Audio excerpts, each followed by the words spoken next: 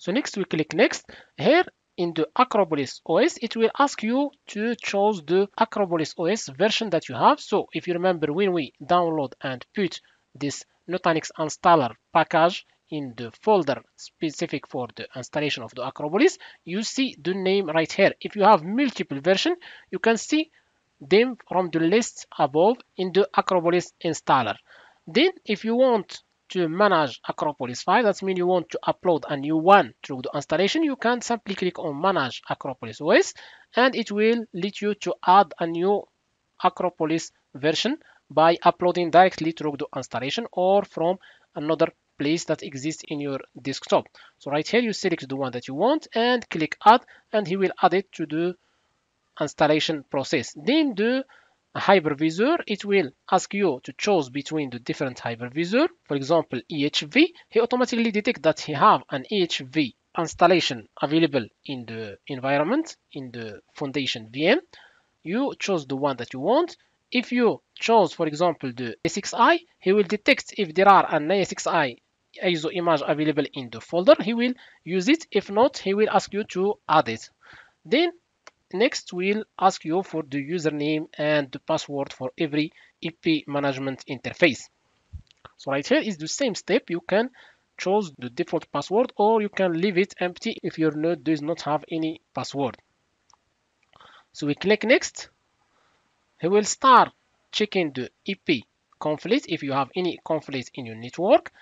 Then if everything is okay for the different IP address, he will try to connect to the different node by using the username and password, and we'll start the installation like this one. So right here you see the installation in progress. He will connect to the different IP management interface. He will start the installation by giving the hypervisor the IP address of the host IP, and when he creates the CVM, he will give it the IP from the list right here. So the installation will take about 20 to 30 minutes about the speed and the hardware speed in your environment. So creating your CVM and the installation complete successfully. Then he creates the cluster. There is it. And you see that we have your cluster is ready. Click here to access to it by using the virtual IP address. So if we click here, it will take you to the virtual IP that we use to let us to connect to the cluster. So right here, it will ask you for the certificate. You can pass this certificate. So this is the first interface of Prism that you will need to connect to it. So the first time you need to use the username admin and the password Nutanix/4u as the same as we see in the preview. Then it will ask you to get a new password to your environment. So we give it a new password, a previous password.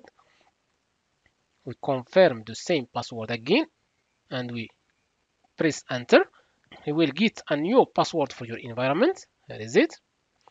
So your password has changed successfully. Now you need to use admin and the new password that you created to be able to connect to your environment. So here is it. Now it will ask you for the name, the company, the job title, etc. And you need to accept the license.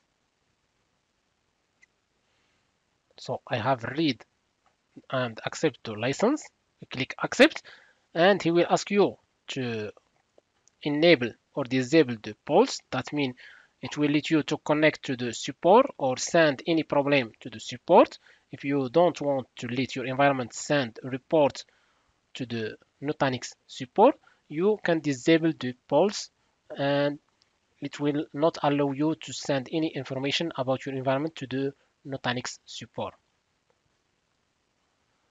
So next, now you see this is the interface of your Prism element to manage your cluster.